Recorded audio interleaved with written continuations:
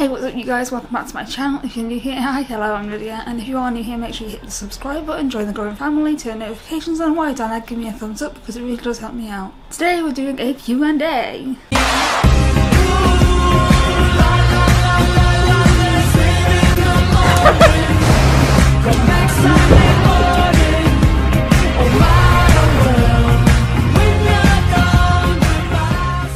Now, I've been collecting questions on Instagram and on YouTube, so this ought to be fun. First one is from Serenity. If you don't know who Serenity is, this is Serenity. Serenity is a friend, and if you've watched this channel long enough, an ex. Are you caught up on Doctor Who? No, I am not. I'm waiting for it all to be out so I can binge watch it. Next question is, have you ever been on risperidone? Yes. While I was in hospital. It didn't react well, it made me throw up a lot, and I couldn't sleep. Favourite colour? Pink! Pink, pink, pink, pink, pink. Some of my fairy lights are on pink. Because I like pink. My chair's pink. What's your favourite film and song? So my favourite song, currently, is Eye of the Untold Her by Lindsay Stirling. I love it. It's amazing. My favourite movie is Shawshank Redemption. I fucking love that movie. It's so well made. How's the job going with applying to be a police officer? Ooh shit, I need to email them my qualification. Thank you for reminding me. It's going okay, I passed the first assessment. So, that's good. Just gotta pass the rest of it. I need to show my qualifications and work experience. The only problem is they're asking for 18 months work experience. I have like 2 months experience. Because I only worked in the immigration detention centre for 2 months before I quit.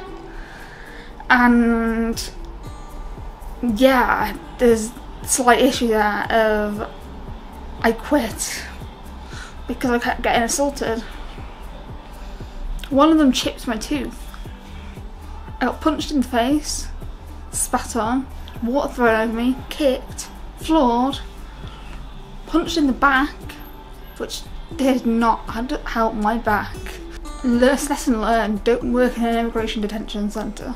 Have you ever tried paliperidone? No. Are you on PIP? Yes, I am. I get both, I get the full amount on both. The physical health one is mainly because of the mobility one is mainly because of my arthritis and torn tendon. My mobility is not that great. I use a cane to get everywhere. And yes, I ice skate, but it's not without pain. So I take pain meds to go ice skating. And the amount of times my knee has given way on me on ice is ridiculous.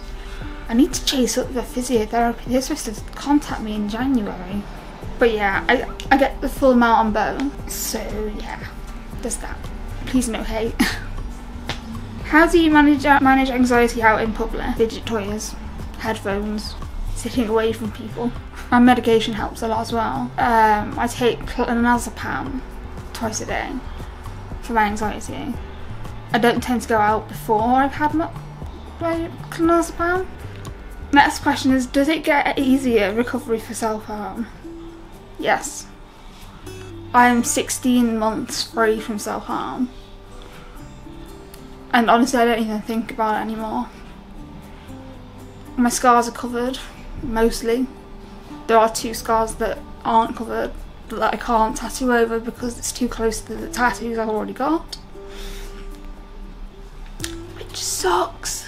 What's your opinion also on like how people try to understand mental health? Now, all my social medias are mental health based. The only one that's not is my Facebook.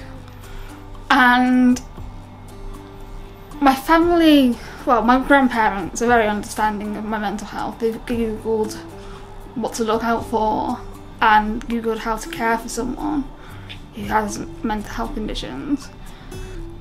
They understand what I'm going through.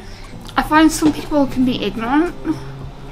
I get a lot of comments that are ignorant and I just delete them.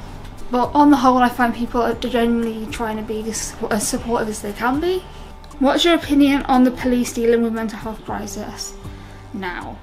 I've been on many 136s. If you don't know what 136 is a mental health holding power that the police have for 24 hours, renewable by 7 hours, 12 hours, sorry. But all in all, if the time elapses and you walk out, they just follow you and then you're on another 136. So, it doesn't really make a difference. But how I deal with crisis, it depends on the officer.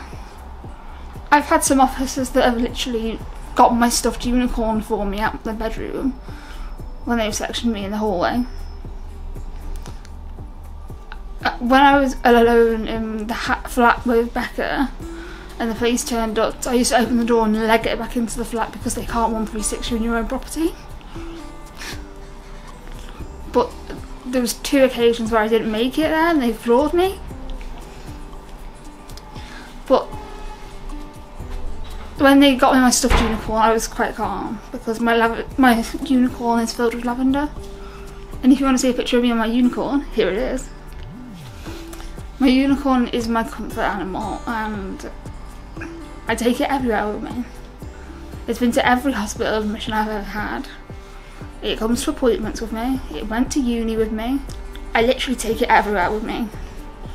So I'm never without my unicorn. But yeah, police and crisis, it depends on the officer.